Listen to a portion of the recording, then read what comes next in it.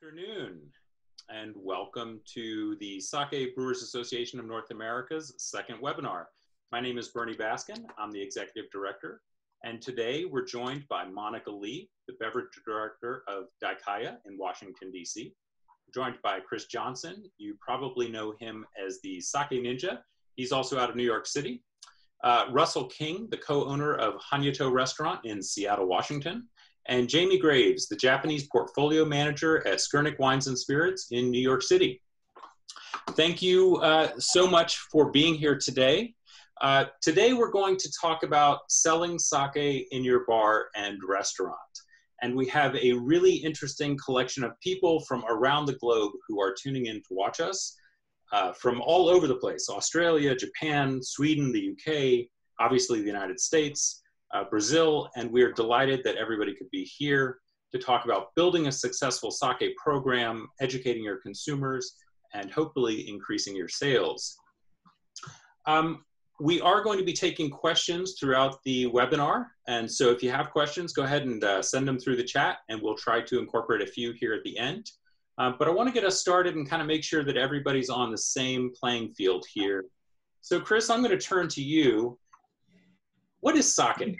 Just very briefly, I know you could talk about this for an hour, but why don't you give us just a minute or two explanation of what is sake, just to make sure we're all on the same page.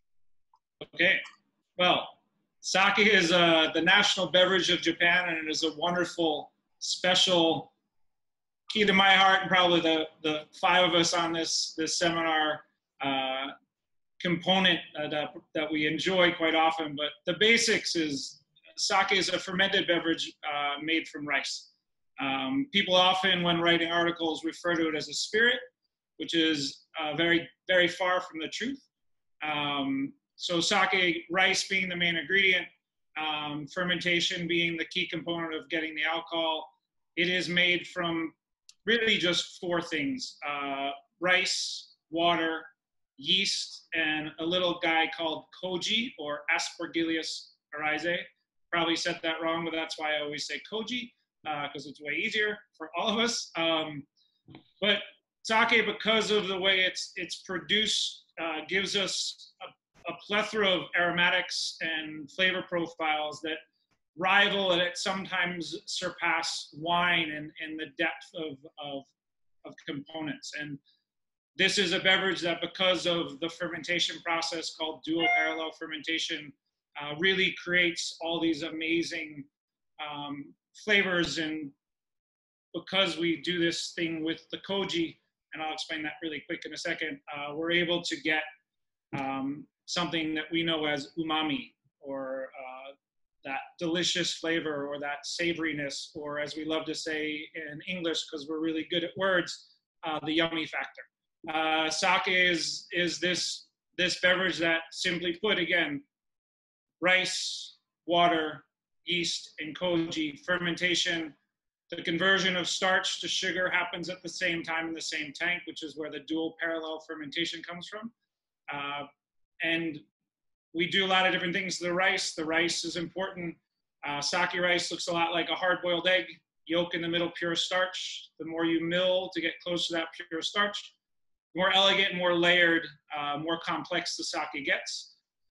And that's how we come up with our categories of sake, is all based on the milling ratio. So there are a couple different styles of sake. One that is just made with rice, water, yeast, and koji, and another, and that's referred to as junmai, and another where we add a tiny bit of distilled alcohol at the end of fermentation. That is what is known as jozo alcohol, so that's the honjozo side. We'll get into the ginjo category. We drop the honjozo and just call it ginjo. When we get to the daiginjo category, we drop it again and it's just called daiginjo. So we have junmai, honjozo, junmai ginjo, ginjo, junmai daiginjo, and daiginjo as the categories, the basic categories of sake. And again, as you mill more, you get more elegance, more layered, more complexity, because less inhibitors for the yeast to get detracted by, and more ability for them to really create the aromatics and the flavor profiles that they're there to do. We used to call those levels of sake, or quality of sake. I'm not so much in that category or that thought process anymore. I prefer to think that sake as a daiginjo becomes more expensive because it's more labor intensive. And again, you're milling more of the rice away. For a daiginjo, it's below 50%. So at that point, you've spent sometimes twice as much money. If you can make a junmai at 80 and a junmai daiginjo at 40, you're using twice as much cereal, which will make the sake more expensive. But again, the beauty of this simple beverage, rice, water, yeast, and koji, very simple, fermented, and delicious. It is delicious. So thanks for that, Chris. I know that we could talk all day about what is sake and why it's important. Sake sales have been growing in the United States, and they continue to see pretty strong development in all different parts of the United States and around the world, places where sake wasn't so popular previously. But I wonder, Jamie, if you could kind of touch on why should restaurants and bars care about building a sake program? Other than, people might be interested, why is it important for sake and sake restaurants and bars to care about sake at this point in time?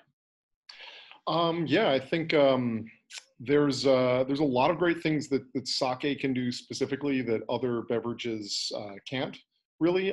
It's one thing that I've thought about quite a bit before I joined my current role, where now I sell I work at a wholesale distributor, and we sell to restaurants, wine shops, things like that. But before that, I worked in restaurants here in New York for many years and thought very deeply about why sake as opposed to something else. Particularly in New York, we get, we're flooded with so many different options here in New York City specifically. So why should someone care specifically about sake versus other beverages was definitely something that I thought about a lot. I think one thing is it's extremely, it's, as we were saying, it's extremely delicious. There's certain flavors and sensations and things you can get from it that you can't get from other places. Another thing, it's extremely versatile, which you can say about wine and a lot of things. I always think of wine kind of as a high wire act when you're pairing it with food. Wine has, compared to sake, a considerable amount of acid with it. And that means that there's certain things that I think wine locks into beautifully. If you find like the right wine and food pairing, it's just, sends you to the moon. But it also, it being a high wire act, there are certain times where it just doesn't work at all, where it can really clash quite a bit. And sake is something that can work because it's so versatile. It can kind of work with certain ingredients and certain foods that wine is maybe not necessarily the best pairing for. I think for a long time, even the sake industry itself was trying to sell itself as a replacement for wine, which I think was really kind of a big mistake. It's where we got this from, as far as I can tell, it's where we got that phrase rice wine, which, a lot of us who are kind of in this whole sake community, we kind of fight against that. It sort of, I think, creates more misconceptions, and it actually, helps people understand things. So if you start taking sake on its own terms, there's things that it can do for a restaurant, for any type of restaurant outside of, Asian cuisine specifically, that make it something that's very exciting, for you as somebody running a beverage program, and, most importantly for the guests. So kind of specific examples of that, and we can get probably more, I'm sure other people here have ideas about this. Some kind of classic things that come out, all kinds of fish roe and fish eggs, caviar obviously being this, kind of very well-known example. Champagne and caviar, you can do it. I don't think that wine is really the best pairing for caviar. I think a lot of the acids in it just it really doesn't help it all that much. Sake and caviar is amazing. It's something that just really, the way sake pairs with food is, like I said, very different than wine. With these acids really wanting to lock into something, where sake kind of sort of lifts up from the bottom, that thing umami that Chris was mentioning. It really can kind of round out the feeling of a dish. It doesn't really punch through or contrast to the flavors of the food as much as it will kind of envelop it or contrast it, provides a context to it. So caviar, I think, is a great example. Oysters, I mean, sort of a standard wine pairing is really sort of sharp, stony wines. Chablis, you know, a very sort of mineral-driven white wine from Burgundy is kind of been said to be like a classic pairing with oysters. I prefer sake. I think it really, it washes away a lot of like the really fishy flavors of oysters and really gets you down to the unique specific flavors of that that item, and then non-fishy things as well. I mean, cheese is kind of this weird little secret in the sake world, and as I've been discovering in the cheese world as well, you talk to a lot of people who are involved in high-end cheese know that sake is this like amazing pairing for a lot of different cheeses specifically. So those are some kind of big classic ones, but there's a lot of other, I think, really amazing opportunities for pairing where really not many other beverages really work. And it's something that, as a restaurant operator, if you're really trying to blow people's minds and kind of show them something new, sake is something that can do that really, really well. And, you know, as we all know, working with sake in Japan, kind of the quality level and the amount of variance you can get from it is amazing. And that's something that, you know, can really provide something real special to your restaurant. So I think that hopefully sort of starts that conversation there. I think that's a great start to it. What about bars? What if you're not selling a whole lot of food? You know, is there a place for sake in the bar world as well? I mean, for sure. I mean, sake can really fit, you know, really anywhere people want to consume alcohol. I've been talking to more and more people who find just, I mean, I find this as well. I just got back from a short trip to Europe and was drinking a lot of wine. I mean, I like to drink a lot of different things, but it was not really drinking any sake for about a week or so and just wine. And it's a lot of acid. It can really build up, and it's something where, particularly red wine, you know, you get that tannins and everything, and it kind of sticks in your mouth after you have like more than like a glass or two. Whereas sake is just kind of very, you know, much sort of easier on your palate and your system, and you know, for better or worse, it's easy to drink. It doesn't have, I like to say, it doesn't have the breaks that wine has. Wine has the acids and the tannins that can kind of force you to sip it slowly. And sake, it's very easy to just kind of, you know, drink it, and it's doesn't really hit your system. I don't find it hits my system as hard as wine does. Yeah. I think in the bar world, and Monica, jump in here as a fantastic creator of cocktails, that sake, because of the aforementioned umami and light acidity, can really work well as a modifier in cocktails. You know, you have a floral ginjo that dances with gin extremely well. It can substitute for Lillet and Coche Americano and vermouth in cocktails. It's Yamahai Junmai with tons of umami is great to back up brown spirits. And I think that's where sometimes that use in a bar can be that secret weapon in a cocktail, and kind of expand things. And bars that are doing smaller snack foods, you know, sake can also be that alternative to that glass of wine that they always have at the bar that's not always what people are concentrating on. But because sake is great in cocktails as well, it can also be that alternative lower alcohol option when they're not drinking a cocktail. Yeah, definitely agree. I like to use sake in place of a vermouth. I think it works really well like that with all the aromatics, but just different aromatics. Another great thing about sake in bar settings is it's just different and unexpected, and as people want that new cool thing and they're interested in that thing, and we can go down lots of rabbit holes with sake, and people want to be educated on that. Yeah, so so you four have started multiple sake programs in bars and restaurants in your careers. Some of you are now selling sake or consulting on sake. But if a restaurant or bar was at all interested in starting that process and kind of thinking about how to get started in sake, what should they do? What sort of advice would you give them, or how do you think about starting a sake program? So I think there are a couple of us who will respond to this, but just in the beginning is first thing is that sake is not scary, right? Don't be afraid of it. It's not this evil beverage that I'm never going to learn about. Remember that, when you first studying wine, German wines were very intimidating, and because it's a language you might not be comfortable with doesn't mean that you can't figure out the beverage and understand its wonderful ability to interact with your cuisine or your bar. I think you start with obviously tasting. The great thing about the impact that sake's had over the last 15 years, both in the United States and elsewhere, is that it's not only dominated by the big boys anymore. There's a lot of small craft production products that are out there that you get to really experience, where a restaurant or a bar is bringing in unique and esoteric wines or craft beers or these unique items. Sake falls right into place with that, right?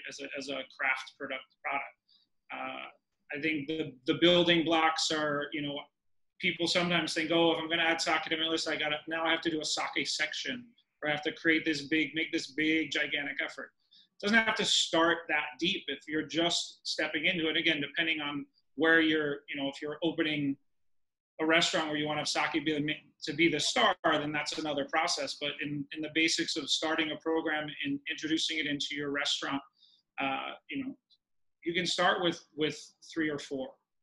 Kind of get a couple different expressions, reach into the ginjo and get those floral expressions that we mentioned and those fruit notes, and reach into a Yamahai, Kimoto, Junmai area where you're pulling a lot more umami, right? And then to oftentimes appease some of the newbies into a sake, right? We all know that we often, when we start in a beverage, we start at sweet, right? That's kind of our introduction. The first time you get into brown spirits, you're not drinking, rye, right? You're starting at a slightly sweeter bourbon. So in the sense of, maybe that third sake or that fourth sake be a nigori or something that's going to be a little bit more, slightly sweeter, so that's our body loves sugar, right? In all aspects, that's the energy where we derive, right? That's what we derive energy from. That's what gets us going. So it's easier for us to first initially like something that has a little bit of sweetness.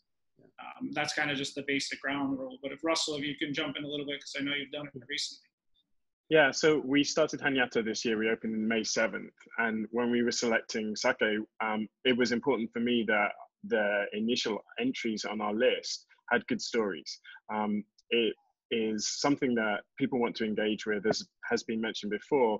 Sake is very interesting. Not many people have experience with it. So having items on the list that have really good stories means that for the servers and for the customers, it can be a fun experience where you can start engaging over the history of something like Batari Bune and being able to talk about it and how it was created or how the rice was revived.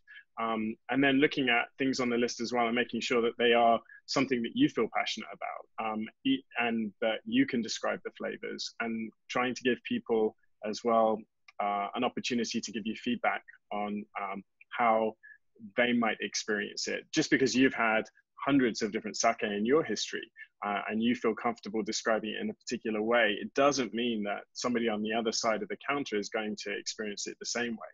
And they may not have the same flavor experiences or aroma experiences that you have. And so being able to simplify the language as well that you use around it so that it makes it more attainable. You have to lower the bar to entry for sake. So making sure the list isn't too complex, have really good stories, and then use words that mean something to somebody, something that you can have a dialogue over. So let's also to just kind of add one quick, pretty practical point. One thing that I mention to people all the time, people who are running restaurants or bars and are thinking about adding 1 or 2 or 3 sake just to see how it goes. I mean, they were interested in it. They want to see about introducing it to their guests. As everybody here knows, one of the kind of great sort of properties of sake is that once you open a bottle, it lasts for a lot longer than it would a bottle of wine. You're thinking about that when you're operating a restaurant in terms of costs. Like, if we're going to bring in this thing, how much sake are we going to sell? You don't have to worry about it the same way you would bring in sort of an esoteric unusual wine. I mean, that depending on the type of sake, it'll last for the most delicate ones. I mean, similar-ish to a bottle of wine in that it will kind of lose its finer aromatics after a couple days. But a lot of great ones will last. It's open in the fridge the rule of thumb I usually give is 2 weeks, but honestly, a month. I've tried some types 2 months after opening that taste better than the day I opened them. And that is something that I think for a lot of people maybe considering this, but are kind of nervous about the waste of it. You know, that's not something, as if you were working with wine, you don't have to worry about possibly trying these things in. And if you don't sell a ton, you know, every time you open one, if you don't sell it all within that first like day or two, like you'll still be able to have that and use it. And even kind of use that the way it develops and opens, the flavors open up once you've opened up the bottle is kind of another interesting thing to approach and talk about as well. So that's one thing I really like to sort of impress on people who are considering this, for sure. Yeah, at Daikaya, we offer all of our sake by the glass.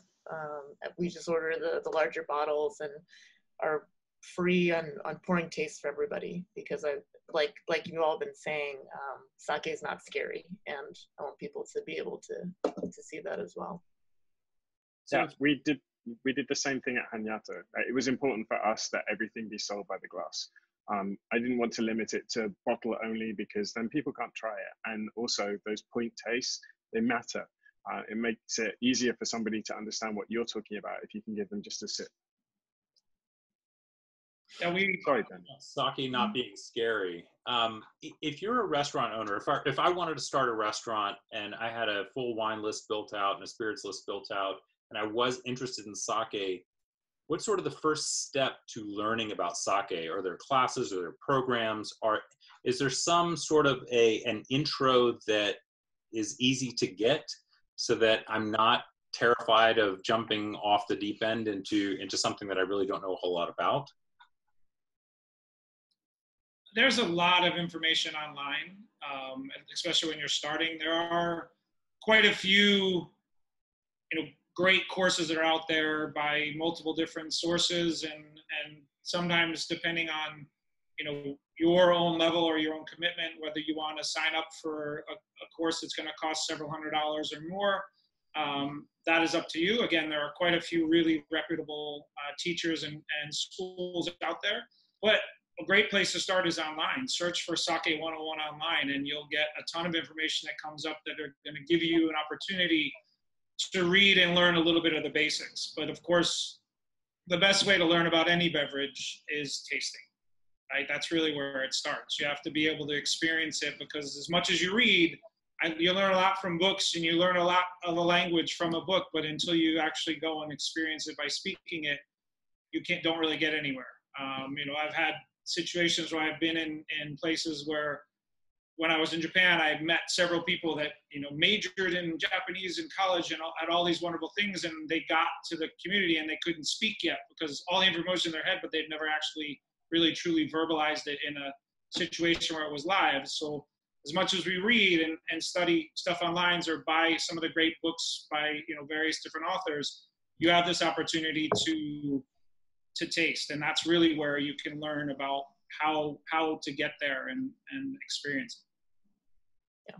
I actually watched the Birth of Sake documentary as like my very first thing. And it was not very informative in that, like, it doesn't tell you what, the different terminology or vocabulary, but just watching them make it really helped me a lot to understand, like, this is the cycle of sake and these are the people involved. I would recommend that. That's great. So for those bars and restaurants not in a major East or West Coast city or in a smaller place around the world, are there key things that these restaurateurs or bar owners should know about when considering building a sake program in terms of educating consumers or how to get sake appropriately chilled? What are things that you would talk to them about?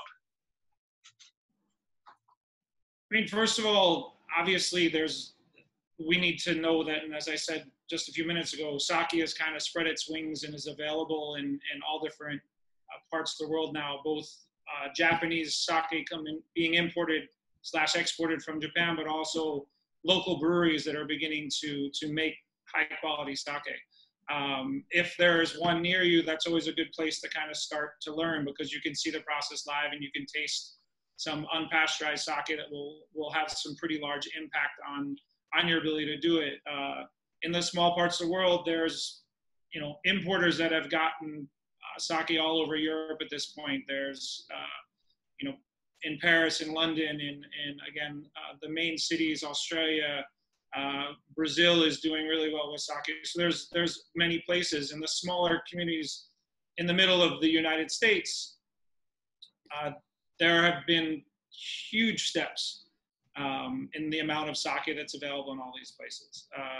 You know, sometimes it's breaking out and emailing one of the larger importers and asking, where do you distribute in my area? How can I get your sakes? You know, doing a little bit of research on that side to find out what is available. But and then once you find out that, easiest way to sell is, you know, knowledge is power, as we like to say. So, you know, if you're going to be the person leading it, do your research, get your education, you know, and then share that with your staff. Anytime you launch a new program or dive into something that's entirely different than what you're used to, you know, it becomes a hand sell, right? Just putting sake on your list or just putting sake in your retail shop doesn't mean that sake is all of a sudden going to jump off the shelf, right? It's the same as any of those other, you know, natural wines or craft liquors or any of those unique beverages. We have to be a participant in it. So you can't just say, oh, I want to be international, I'm going to put sake on my list, and I can't believe it's not selling. We need to help educate that. And part of that is what, you know, Russ, Jamie, and Monica have already said, that, you know, giving out tastes, you know, putting things by the glass allows the staff and your team, and then eventually the end consumer, the opportunity to experience this beverage in a way that is not so scary. It is scary to go to a restaurant, and I see this all the time when I travel around the US, that they're only selling 300 milliliter bottles, and that 300 milliliter bottle costs $10, $12. So whether they double it or triple it, we're breaking in at $24 to $30 for a beverage that I've never had. And because of what we mentioned about the length of time that a bottle is open, right, that you can keep a bottle open, especially in certain styles, buy the bigger bottle. If you have a month to sell a Junmai, for example, if it's a 720 or even if it's a 1.8 liter bottle, there's only 15 servings at a 4-ounce pouring. So you only need to sell a glass, less than half a glass a day, in order to move through that sake while it's still in pretty high quality. So giving people the opportunity to buy the glass is going to help you. When you just jump in it and sell bottles only, it's a big commitment to buy something you've never had before. So I think pushing the glass program is important. Hey, Jamie, are 1.8 liter bottles available in the United States? Somebody just asked whether the larger bottles are available. Definitely, yeah. It's something that there's plenty of sake types that are only available in 1.8 liters in Japan. So it's something, I mean, they sell more of those than they do of the 720s in Japan. It's much more common because they are used to it being more cost effective over there. So I think inevitably, you know, we got more of the 720s because they're closer to wine bottle size. They're more comfortable, just logistically for a lot of reasons. It's been easier to kind of get those over here, but there's quite a bit. And it's something that I know on my end, I usually start with the 720s if we're introducing a new product or something, and the 1.8s are available. And once I kind of figure out the interest in everything, we'll definitely try to get the larger size ones here, because they are just more, like, way more cost effective for restaurants specifically. And they're also exciting. I mean, anytime I was running a program, and you know, if we had, we would sell those 720, you know, bottles. But if you've got one of those big 1.8 liters just goes through your dining room, it turns heads, and suddenly everybody starts asking, oh, what is that table having? You know, and they're exciting for a lot of reasons. It's really, you know, I'm sure everybody here would agree with me. Like, if you have the space for those and you can work with it, that's a great way to really kickstart a sake program. And carrying a 1.8 liter through a dining room. You don't even need to put a sparkler in it. You just carry that through and people see it. It's great. One of the things we did at Hanyato is introduce a 101 flight, and our 101 flight is based only on Ishibin. So we use the 1.8 liters. By doing that, we reduce the price for the customer. And so when somebody comes in and they order from our 101 flight, they're going to get 3 2-ounce pours, so 6 ounces that go through the polishing grades. So they have a Junmai Ginjo, a Junmai Daiginjo. But coming from Ishibin means that I don't have to worry about it being super expensive. Somebody can come in and they can try sake, and we can have a good talk about, why are there these different grades and what really happens to the sake as you go through these different polishing grades. So 1.8 is are really good if you're trying to lower the price for people and then introduce them to sake. Generally, the sake tastes better out of those too. It's just a simple matter of you've got less air contact on the overall thing. So I have found that the sake will literally taste a little bit better out of bigger bottles. Don't you find it makes your arm hurt then when you hold the bottle up? So Russ, when you educate people on sake, I think this is a nice segue, because 1.8 liter, 720, it really harkens back to the history of sake, which I find personally very interesting. Do you go into the history of sake when you're educating people? How are you talking about sake to consumers who've never talked about sake before? First of all, I ask permission, because there are a lot of people who aren't as excited about the thing that they're drinking, or maybe they're more excited to drink than they are to learn. So I ask permission. Do you want to know about history, or do you want to know about culture? Or are you interested in any of those things? And if they give me permission, then yes, I'll start talking about it. Maybe talking about how you pour from a tokuri, or how you would not pour for yourself, pour for other people. And then, we can talk about if you want more sake, you have to pour for that person. And it becomes a fun game, especially when there's somebody sitting at the bar by themselves, then I can pour for them. And when we look at the masu as well, the 118 mils that come in, and then being able to scale that up and talking about Ishibin, and look, it's 1,800 mils, that's 10 pours, and so we can start having those conversations. So I asked for permission, but I also invested a lot of time in our menu and made it something that people can read through. I put it toward the back of the menu, but giving people a glossary or vocabulary of terms so that they can start looking at those and read by themselves quietly if they just want to sit and drink. That's been quite provocative. It allows them to start asking questions because now they have words that they can use, where before they just had some kind of sensation and they didn't know how to describe it. But it's been fun, definitely, building experience with the servers so that they can go out and answer questions, and then building that rapport with the customer, finding the stories that work, and also finding glassware that is interesting for customers. Monica, are you able to convince everybody who walks into Daikaya to try sake? Yeah, when I forcibly put it in front of them.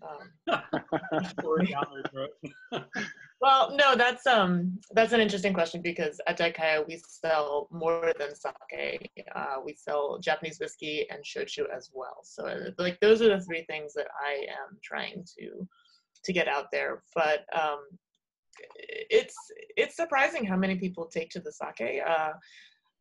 As Russell was saying, it's important to have the right stories and use the right terminology. And you do have to read your guests. I mean, some people, they want the whole story, they want the whole background. And some people are just like, well, I normally drink Sauvignon Blanc. But this one day I'm willing to drink something else. And then you just have to make it real fast and snappy and choose the sake that you think tastes a lot like Sauvignon Blanc and put it in front of them. But yeah, it's important to like really know your product well, tell the right stories, pick the right words. Do you get a lot of customers who are surprised by sake, who basically only tried it in a sake bomb, or oh yes, really, really cheap sake that maybe doesn't taste like the stuff that you're pouring? Yeah, definitely. We're located in a very touristy part of town, so we get people from every part of the world. And I think for the best experience for me is when I get somebody who's only had like really bad hot sake, at a non-Japanese restaurant, and that's all they understand, and they think it's a terrible thing. It's really high proof.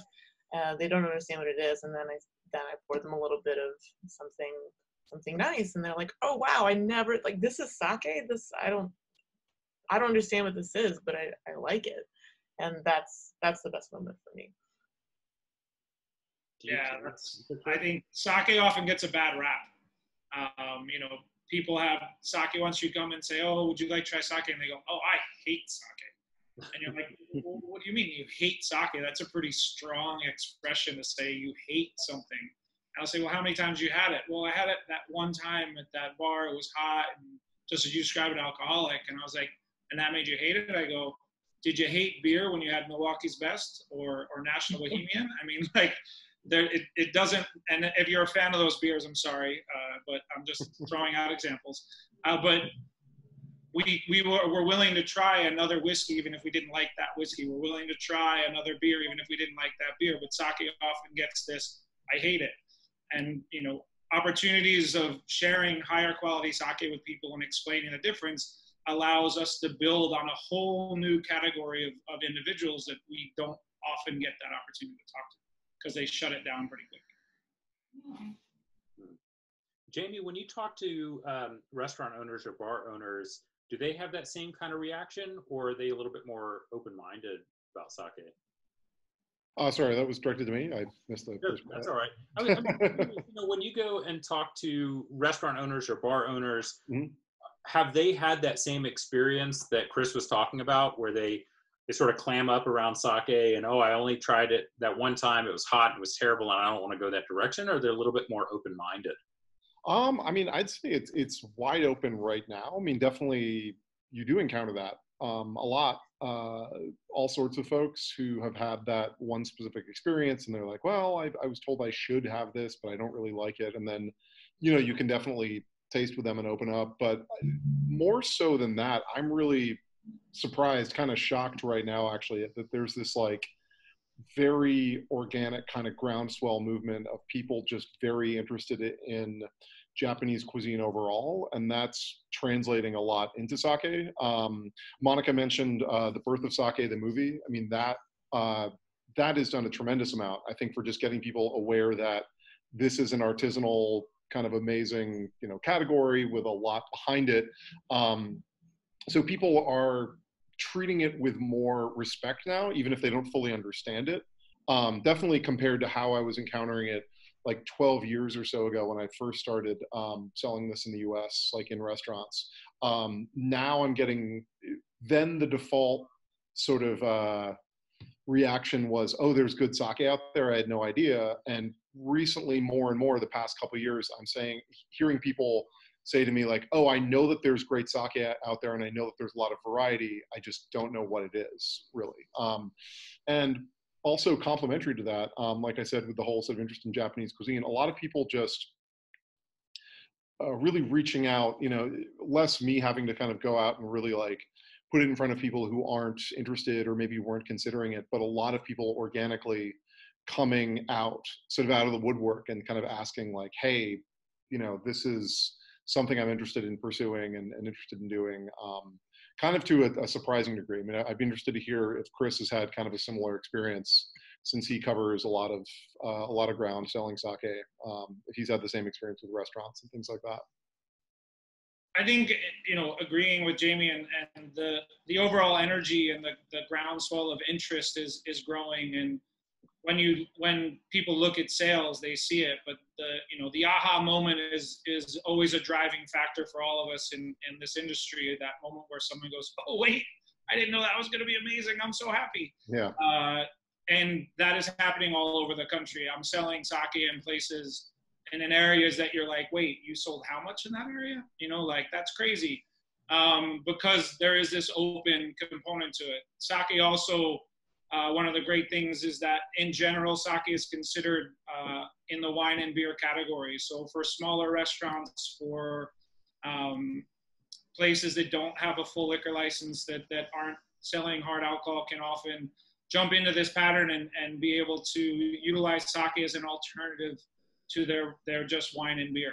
But I'm getting people coming out and asking, about sake and wanting to try and wanting to learn. And again, with the magnitude of incredible sake being brought into the country by all these great importers, the opportunities and options are becoming more and more available to everywhere in the country, not just the West Coast and the East Coast, or not just the major cities in Europe. It's expanding, and that's a really, really wonderful thing for all of those restaurateurs and bar owners out there that are looking to start a sake program. It's not the same where you had to almost in the past be like, I want to drink sake, I guess I got to start my own import company in order to get the good stuff, right? Like there was that constant searching for more and more, and now those options are there for all of you out there looking to do it, to get those quality sakes and be able to see how great the beverage is, as what we've been discussing in this webinar so far.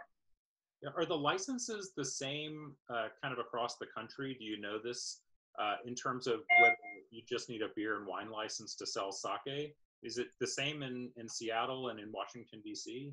So every state is different depending on their liquor laws that were all established during the wonderful time in America called Prohibition. So everywhere is different. Most of the places, sake is considered, again, wine and beer. But in certain areas, there's rules that say anything over 18% alcohol, you need a hard liquor license. So there's places like Texas and certain areas of Maryland and whatnot that have specific rules to that effect.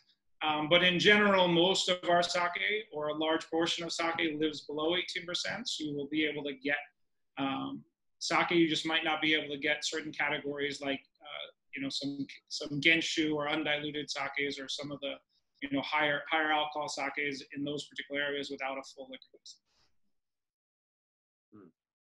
So I wonder if we could go to kind of the nuts and bolts of setting up a sake program in a restaurant. I know, Russ, you just did this. Monica, you've done this. Chris and Jamie, you've all done this. So if you're setting up a new sake program, what are some pieces that you need to put in place? For example, storage. What sort of glassware do restaurateurs or bar owners need to be thinking about, if anything?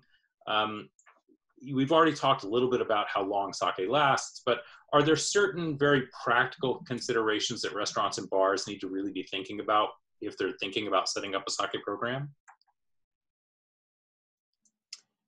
Refrigeration is key. You want to keep it chilled, definitely after opening it.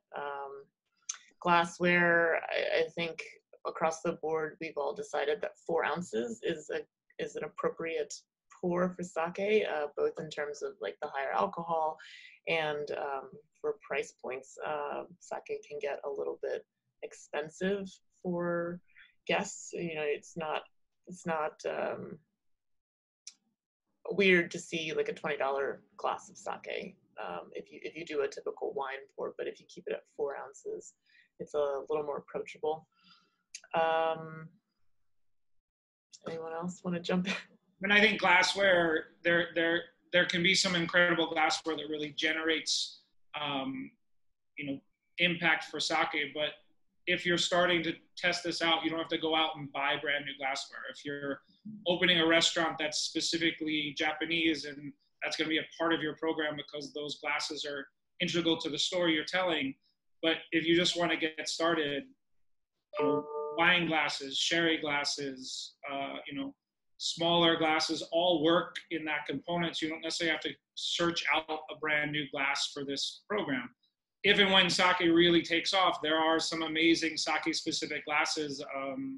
I just did a pairing in DC where we were, the place wanted to use different glasses during the tasting to show different things. And I had to taste each sake in all these different vessels because there were certain glasses that, even though they're a wine glass and we say it's okay to use wine glasses, it didn't work, right? Some sakes in Burgundy glasses are genius, and other sakes in Burgundy glasses just smell like and taste like alcohol, right? So, there is a thing about just saying any glass will work isn't necessarily true. But in general,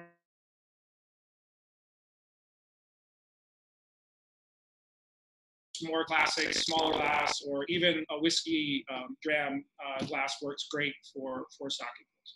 So the two points I guess I'd like to fill out, building on what Monica and Chris said. I think I'm really glad that Monica mentioned the 4-ounce pour has kind of become the standard. I'd say that's really my experience. I mean, that's the short answer I give most people.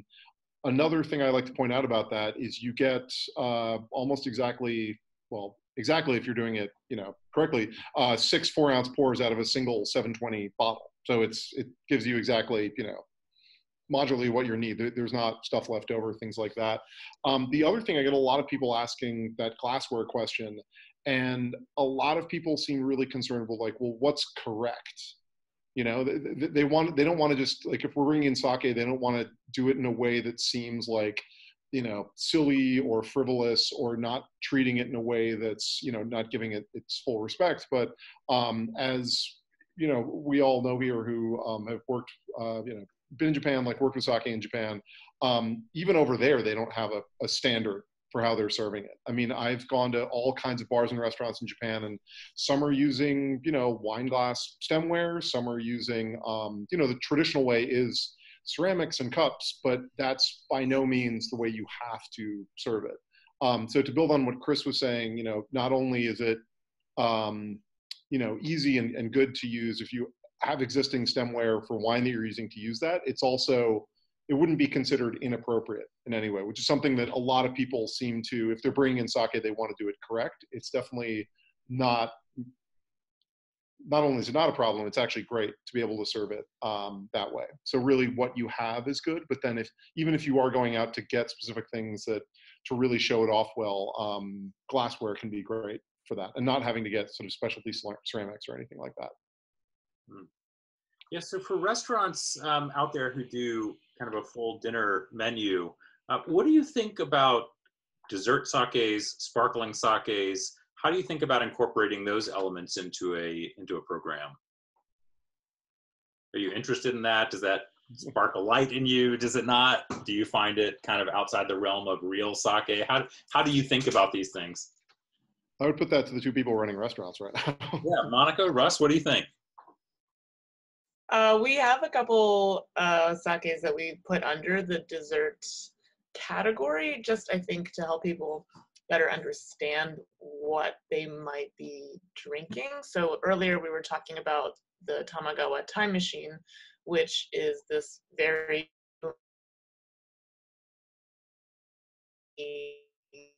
I think Delicious. it's delicious, but if you like give it to somebody right off the bat, I think they would be surprised and maybe not ready for it. But if you put it in the dessert section, I think people better understand it. It's like, oh, this is meant to be consumed at the end of the meal. This is like maybe this can fill in for dessert, but that's a I think that's an appropriate place to put it. But yeah, so to answer your question, I am thinking about dessert sake and other types of sparkling. What about you, Russ?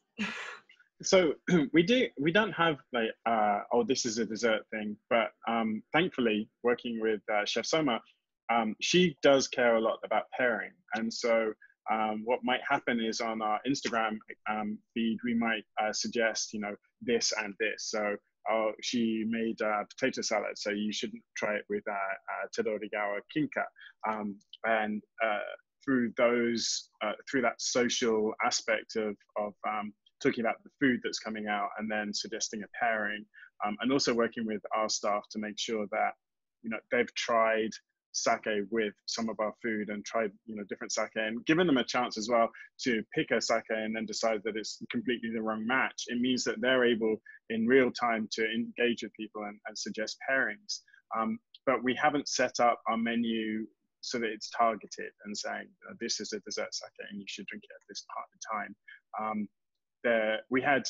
I was joking earlier, we had secret meat for a while, and secret meat was a big hamon, and people would come in and they'd order the secret meat, and we would serve it with a red maple.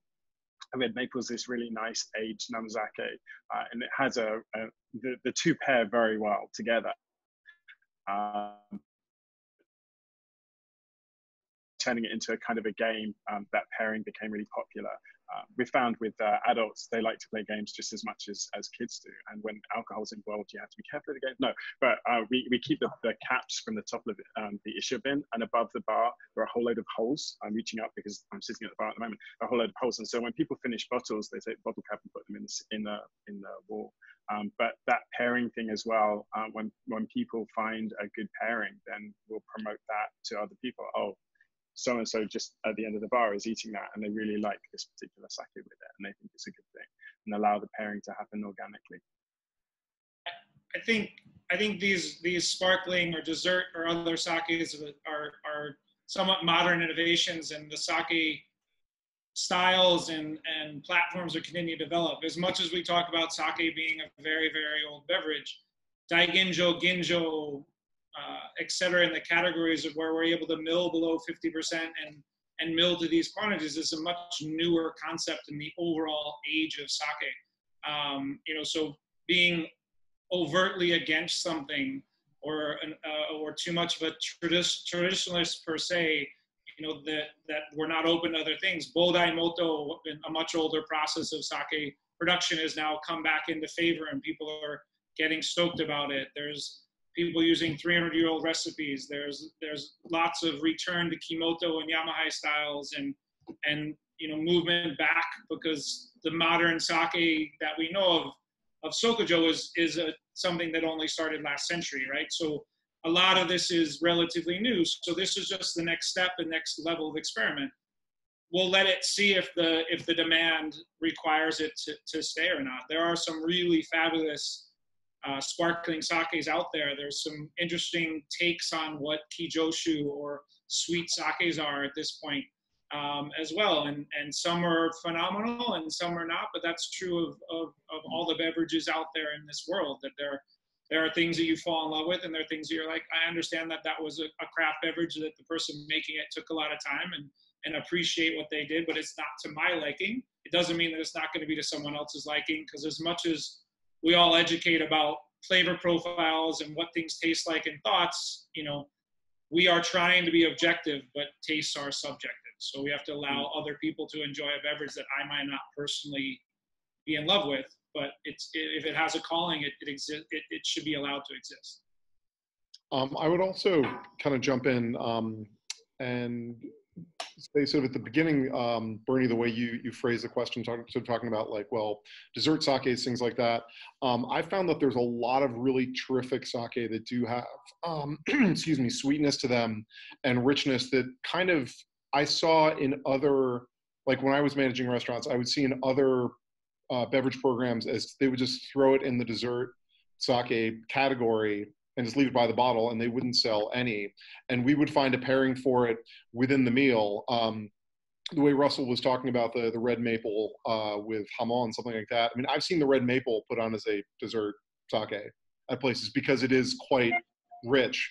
I think stuff can get lost in there, honestly. I mean, I love to have kind of an after dinner sweet drink thing, but I don't think that's necessarily super common, but a way you can, I wouldn't just necessarily think of those things that do have a sweetness and a richness to them just to put them in the dessert area and sort of hope that they move there, that you can find certain pairings for them.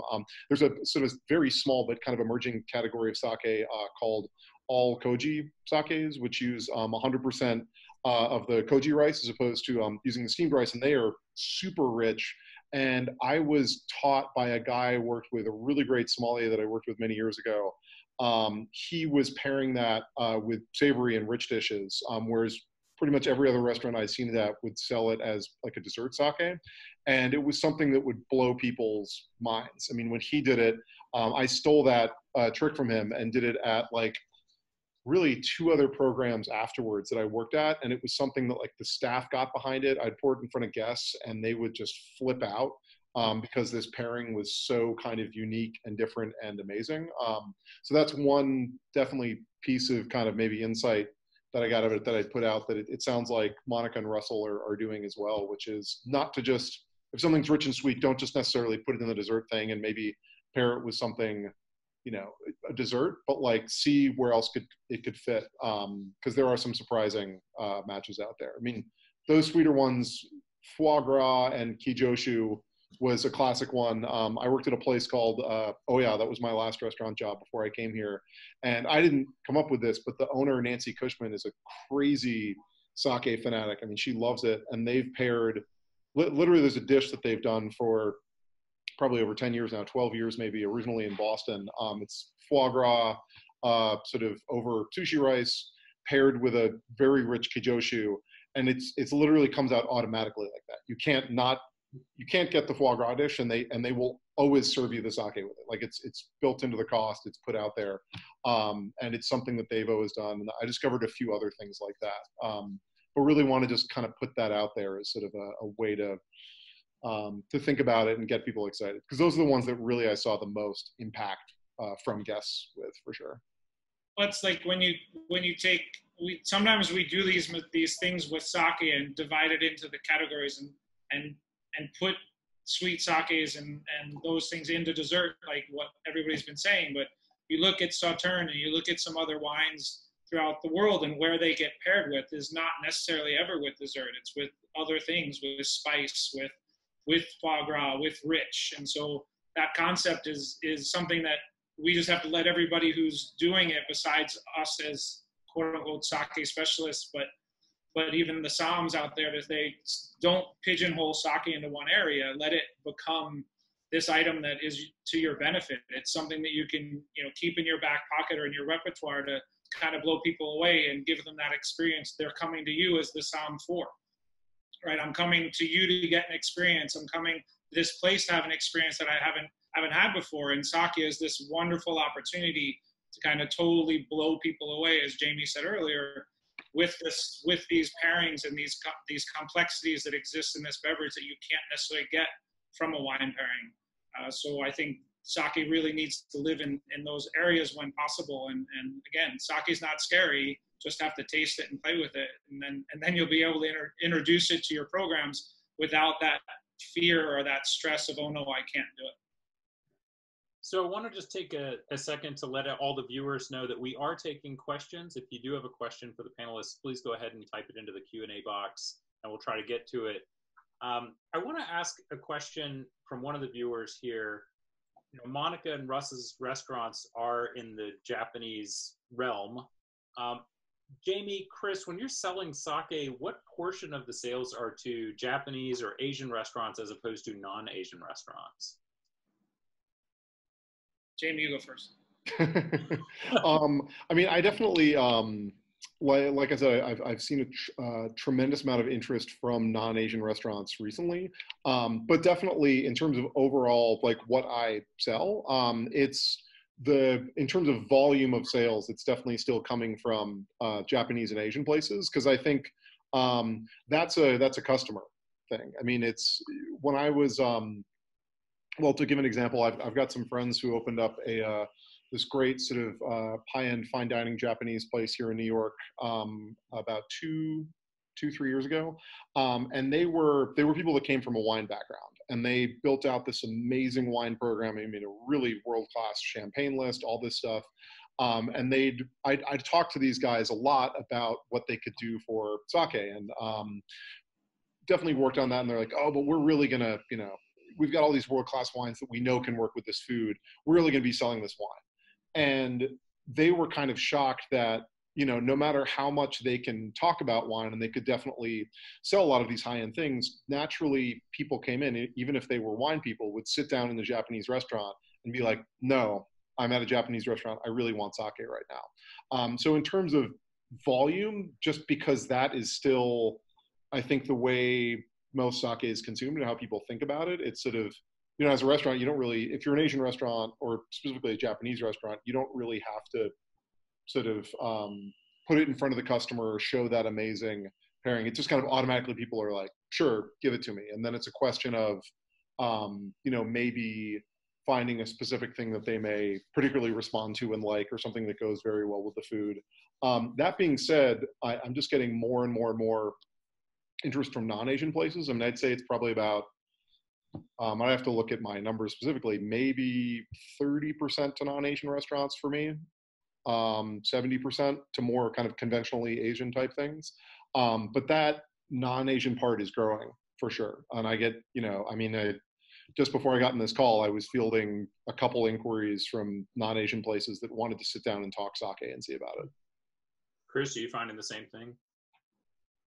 Yes, I mean, I think in those East Coast, West Coast, big cities, big restaurant-driven areas are going to be a little bit more experimental, and New York is going to be spread out a little bit more to the non-Japanese areas. Again, when you're going into new neighborhoods and trying to branch out sake, when I talk to my distributors, you kind of say, start with the low-hanging fruit, right? So Japanese restaurants and Asian-based restaurants are going to be the easier place to introduce sake to. But as we, get more airtime and more exposure and more high-end restaurants that are integrating sake into their programs and putting it on their pairing menus, that exposure is a trickle-down theory, and it will continue to bring new people aboard, right? I've been lucky enough to get some pairings on some very non-Japanese, pairing menus across the country, and everybody's going crazy for it. And they're like, okay, the next menu, what sake should we do for the next one? Or what should we pair? Come in and taste me on new things. So I think it is definitely growing, expanding outside of that classic realm. But we are still, as the group here and all of the people in sake sales across the country, we're trying to push that envelope and trying to get more and more people to be excited about sake and what it can do outside of the Japanese, restaurants or the Asian restaurants. I say to Sams, and this is something that comes to me quite often, where someone, especially when I'm out in smaller markets, and they'll be like, oh, well, Japanese sake doesn't work with my cuisine. And my response generally is, I didn't know that we paired beverages with countries and or cuisines. I thought we paired it with food, right? So, if we're going to stick by that, certain wines and certain beverages are only allowed to pair with the cuisine from where they're from, and we know that's not true. So sake, because of its ability to pair and its uniqueness, is welcome everywhere. Sometimes we just have to get in front of that som or in front of that chef and show them the brilliance of sake. And once they have it, then they go, oh, wow, I'm really interested in bringing this in. Again, none of us want you to rethink your entire list at a non-Japanese restaurant and go and put 40 sakes on there. But creating something that goes in your pairing list and having a few examples so that you can really shine and blow some people away. Jamie mentioned all sorts of pairings earlier, oysters, etc. These are something that are served at all different restaurants, and sake really is a genius component that brings out the beauty of a lot of these foods. It helps elevate the foods around it because of that umami. And that's something that the more we learn, the more we expose the community to, the som community too, and the restaurateur community too, the more sake will continue to grow. It is technically one of the largest per percentage growth per year category over and over again for the last 15 years. Now, when you're starting small, growth is always going to be exponentially higher than someplace that's vodka that's already at a gazillion cases or whatever it is. But sake does continue to grow at a rate above 10%, which is double-digit growth every year for 20 years. I don't care how small it started, that's still a very impressive number, and the community wants it. So let's get it to them. That's great.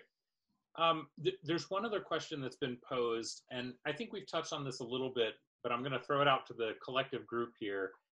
How do you help people understand the matrix of price point, value, and size serving? Go. The matrix. How do you think about price point, value, and size serving? Like when you buy a bottle or when you're looking at a wholesaler or distributor, how do you think about those things?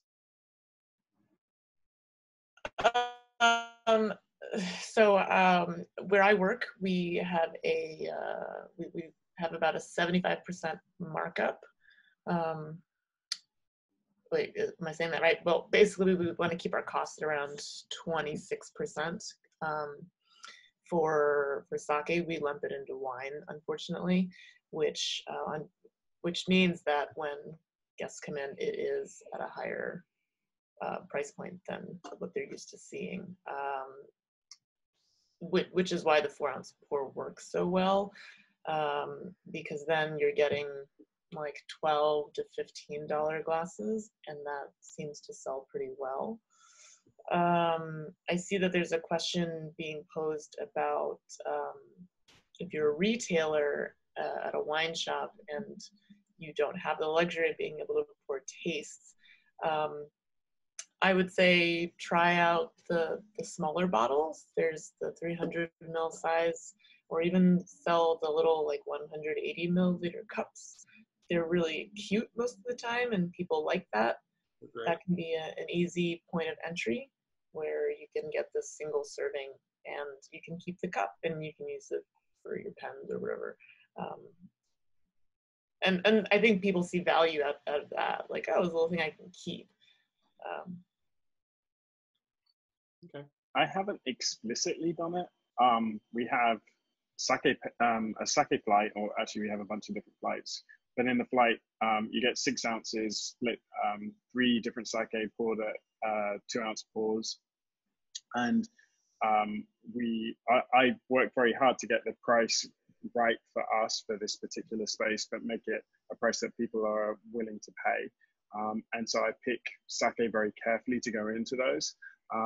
But from that flight, what we would say is, the next thing is maybe a 4-ounce pour. And if there was a particular sake that somebody liked in that flight, then we'll give them $1 off that 4-ounce pour.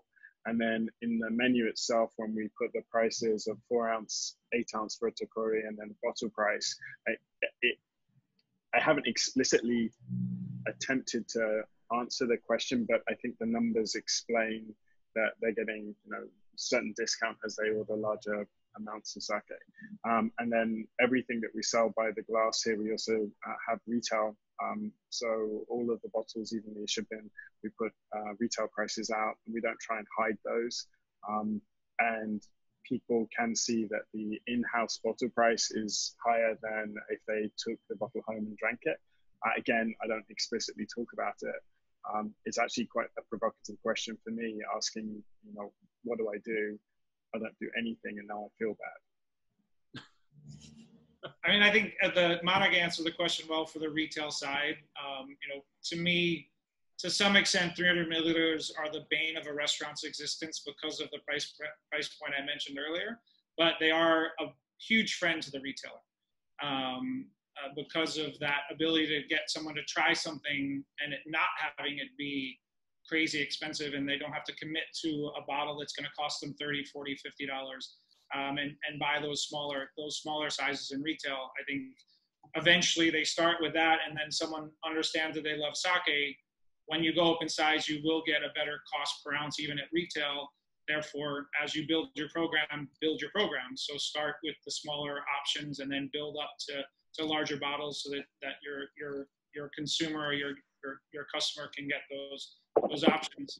For me, in restaurant side, the matrix of pricing, I think one of the things that we can do, because sake is not as perishable as wine in most of its experiences, again, except for something that's, a daiginjo, a nama daiginjo that is super floral and it loses it relatively quickly. Most of your sake can be priced, as we said, by the ounce, with the understanding that we are not going to lose anything out of this bottle versus how we price wine. It can be a little bit more like hard liquor in that thought process of pricing in the restaurant. I also think, and I've said to certain places, depending on their structure, if you go to a craft beer place nowadays, right, a lot of the pricing ranges from $8, $9 to $15, right? But and maybe 15 being the higher end for things that are on draft, but the ounce pour changes, right? I may get a sour that costs me $10, but I only get 4 ounces, but I can get a Pilsner for the same $10 and get 16 ounces. So I don't think there's anything wrong with the concept of trying to provide something more affordable. And when you get to that daigenjo, put 3 ounces in and lower the cost, so it becomes more price effective for that consumer. Now, that has to do with a little bit more training with your team to make sure they're pouring the right amounts for the certain beverages. But I don't see that as a bad. I see like that's an opportunity because people are already used to it, right? We're dealing with another craft beverage, like we're dealing with the craft beer movement. Sake is a craft, handcrafted, generally small family-owned breweries that are creating these things. It doesn't mean that we can't adjust the ounce pour, right, based on price point to keep it competitive and keep someone coming for it. You know, that's another idea. I'm not saying everybody has to adopt that, but that's something that is a possibility in that world of trying to keep pricing fair. Well, I think we're sort of coming to the end of the program here. I want to thank each one of the panelists, Russ, Monica, Chris, and Jamie.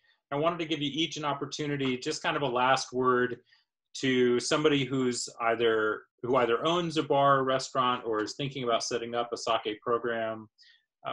Sort of last word thoughts on what they should be thinking about or what they should be doing. Why don't we start with Russ? I think for me, what was very important right at the beginning is that I met the other people in the community selling sake, and being able to think of them not as competitors, but as people who are helping me increase the number of sake drinkers in Seattle. I spend time in their different places drinking their sake and drinking from their list. I also know what they're selling. I try very hard not to have significant overlap so that we can direct people to other places. I think it's important that you get some kind of loyalty from your customer base, but I also like the fact that oh no, that's the wrong word. I was going to say humans are promiscuous, but I meant in terms of going to different places to get different things. And so being able to give them an opportunity to go somewhere else and try something else then they can come back and they can tell you a story and they can say, you know, I had Tokoyama at this particular restaurant and I really liked it. Do you have it? No, I don't, but I have something similar. And so you can start broadening their experiences. So for me, when we opened Hanyato, it was, you know, thinking about being part of that community of sellers as well as being there for the community of drinkers. That's great. Monica? I'd say educate yourself and know your product well, but don't be too pretentious about it. I think we're dealing with a product that is still fairly esoteric, and it's easy to think that you know what's best for everyone and that you have the best product, but listen to your guests and make sure you're serving something that people enjoy. Chris?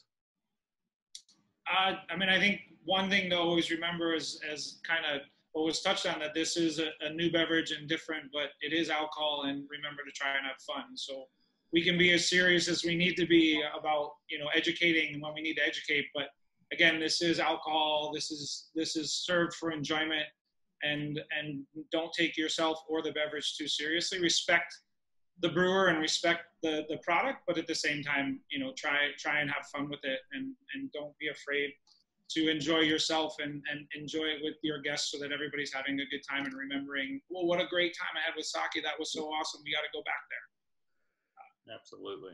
Absolutely. Jamie, why don't you wrap us up? All right. Yeah, I'm not sure there's much more I can add that hasn't really been expressed by other people. I guess maybe just emphasizing the point that you don't really need to really employ much jargon and much of the specialty words to be able to sell this stuff. I think being able to just convey it in your own words in a way that makes sense to you, and definitely an experience I've had a lot here at my company that I'm sort of the sake specialist in my company, but we've got a ton of salespeople who basically come out of wine.